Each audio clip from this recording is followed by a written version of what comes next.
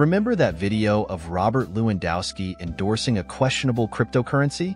Or the one where the Minister of Health seemed to be endorsing a miracle weight loss pill? Ever wondered if it was too good to be true?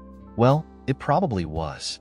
NASK, Poland's scientific and academic computer network, is raising the alarm about the rising tide of deepfakes, videos manipulated using artificial intelligence to make people say or do things they never did.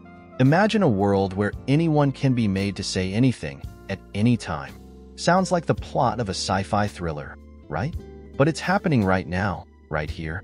So, how do these digital puppets work? It all boils down to sophisticated AI algorithms that can mimic voices and manipulate faces with alarming accuracy. The text-to-speech function, for example, can create a new soundtrack based on just a few seconds of a recorded voice. And speech-to-speech technology can replicate intonation and emotions, making it even harder to spot the fakes. The scariest part? Deepfakes are getting harder to detect, but there are clues. Look out for distortions around the mouth, unnatural head movements, or errors in word inflection.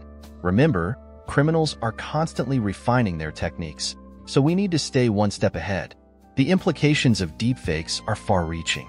They can be used to spread misinformation, manipulate public opinion, or even influence election outcomes. They're not just harmless fun anymore. They're a potential weapon in the wrong hands. So, what can you do? Be vigilant. Question everything you see online. And if you spot a suspicious video, report it to the authorities.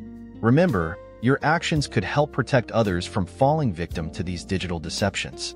Deepfakes are a serious threat, but by staying informed and vigilant, we can fight back against this new wave of misinformation. Don't let the digital puppets pull the strings. Stay informed, stay alert, and stay safe.